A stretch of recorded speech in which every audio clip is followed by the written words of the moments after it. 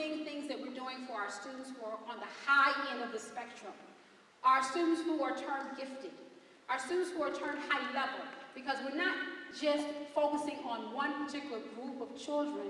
We want to move individual growth all the way throughout. So you're going to hear how are we challenging each individual child. We want to do this with higher levels of thinking and making sure that they're prepared for post-secondary life. You're going to hear the term college career readiness.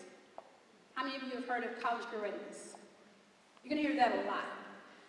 The Common Core State Standards, okay, which is, again, standards that are used by, have been adopted by approximately 47, 48 states, at this 48, okay, including the state of Illinois. And these are standards now that will level the playing field so that not every state has a different set of expectations in regards to what children should know at each grade level. Now these 48 states have come together, including the state of Illinois, and now they're saying we're going to make sure that we have the same expectation for every child. So if children move from state to state and they go to a university outside of their state in which they've attended elementary, middle, and high, they are now prepared. And there's not a different set of expectations when they go to a university level.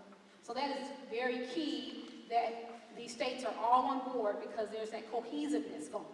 And so you're going to hear about post-secondary level a lot because that's why it's important that we keep saying college and career ready. We want our students to be college and career ready. And not only do we want them prepared for college and for their careers, we also want to make sure that they're ready when they move from elementary to middle and when they move from middle to high. So it's always important that we have that articulation through all the levels. That's why you see all the administration out here from every level, because we want to make sure that we're talking and we're making sure we're appropriately preparing our students.